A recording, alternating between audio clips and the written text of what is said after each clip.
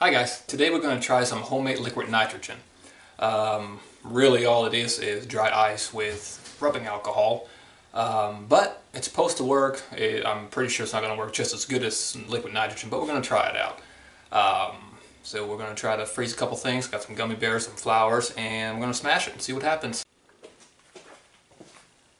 Okay, so here we have the dry ice in a little tub, and we're going to open up this rubbing alcohol. And we're going to pour it in there and see what happens. Wow, look at that. Let's see. Look at all that smoke. There it goes. Fizzing up. A little bit more in there. There we go.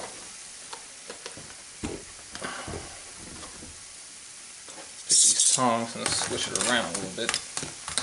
Look at it bubbling up. Huh. So we're going to give it a couple minutes and let it freeze up here, and we're going to see how it works.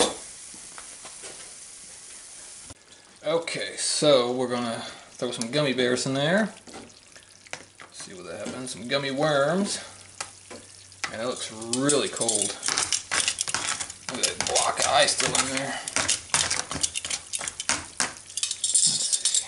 Let's try flour while it's in there too. Wow, look at that. That's instantly freezing. Wow, look at that. I guess that works pretty good. That's cold. Keep it in there for a couple seconds. Look at that. That's just crumpling. Ooh, that's cold on my finger. Wow. It's almost like eggshells. Longer, see what happens. It doesn't really take long at all. Look at that.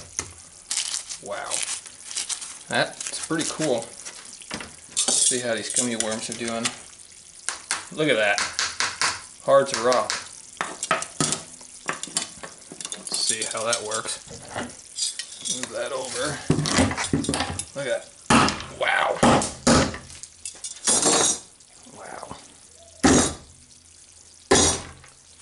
I probably shouldn't be doing that with the camera there, just shaking it all over, but it's working. I mean, that's pretty impressive. Some gummy bears here.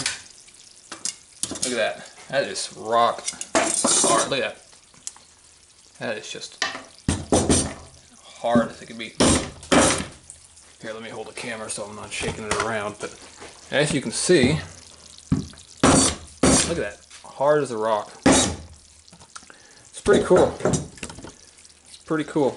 Let's see, we got some more in here. It's pretty frozen solid, and it's actually still going, but it works.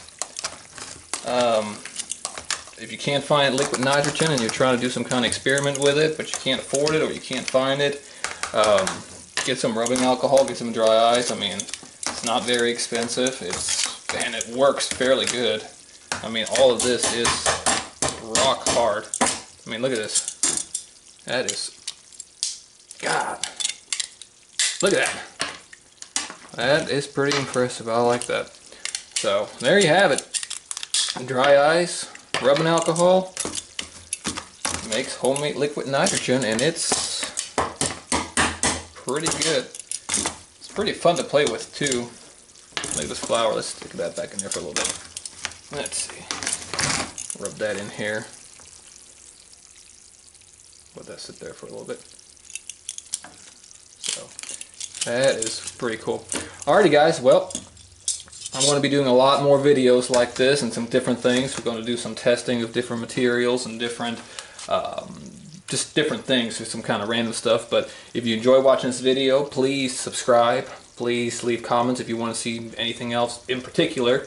And subscribe, like I said, and enjoy.